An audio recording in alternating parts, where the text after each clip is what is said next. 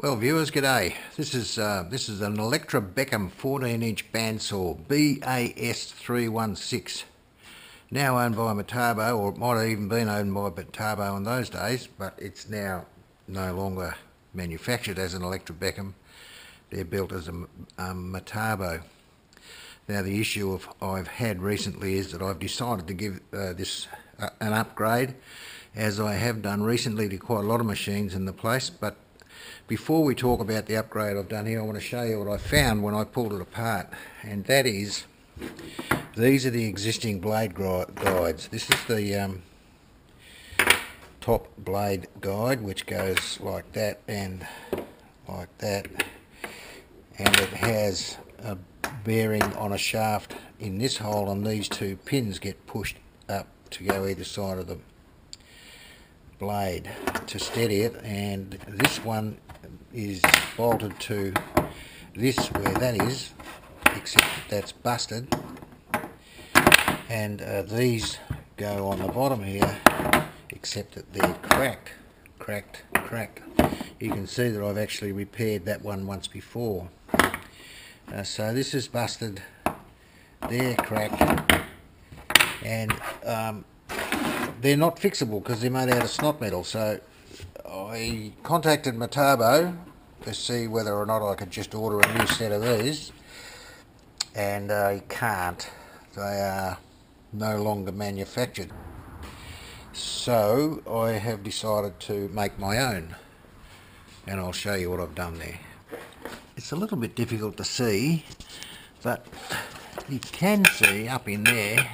I'll describe it because I haven't got enough hands to hold the light and the camera, but you can see that there's a knurled knob at the back. Now that knurled knob tightens up on the shaft which is in the centre of that bearing, and the two bronze bushes I've built here push in and out through the top there, and they've got little screws that tighten them down.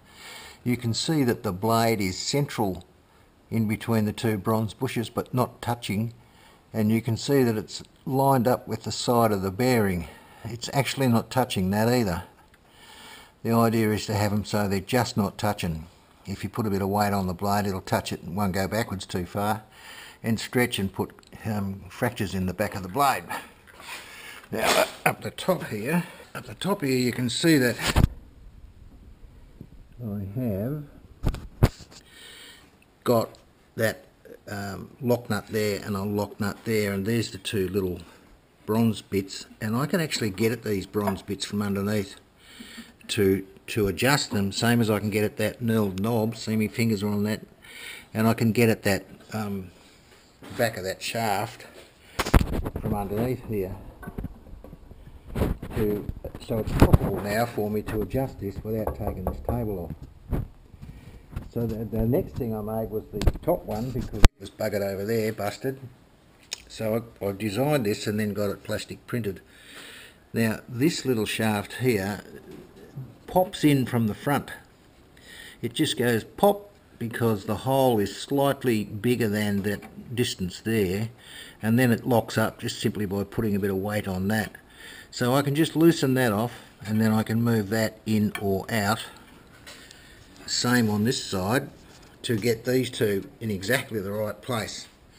And with the back one, it's a matter of loosening this bolt. So, and then I can just push that forwards or backwards to come up to the right place for the bearing. So you can see I've managed to overcome the issue. So there you go. That's my upgrade. While I was at it, I gave this top plate a good big clean, cleaned all this up here. I remanufactured that so that it's nice and easy to lock up.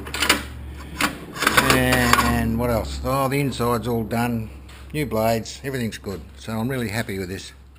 Anyway, that's how to overcome that lack of parts available in Australia.